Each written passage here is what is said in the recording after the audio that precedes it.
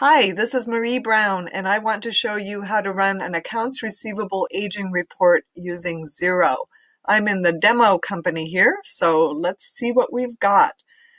I am going to go to the reports menu. So go to accounting, and you'll see down here that the accounts aged receivable summary is showing down here as a starred report, meaning someone has made it a favorite. But if it isn't there, then just come here to the report menu, and I'll open it up in a new tab.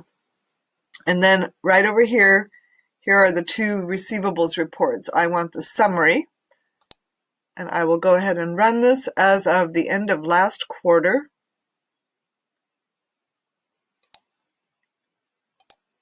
And click Update.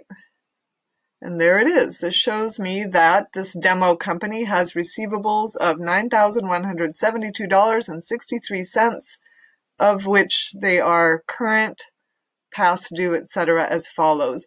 Let's see if this amount, $9,172, matches the balance sheet. And indeed it does. Notice that this balance sheet is run on accrual basis. If I switch it over to cash basis and click Update, the receivables go away.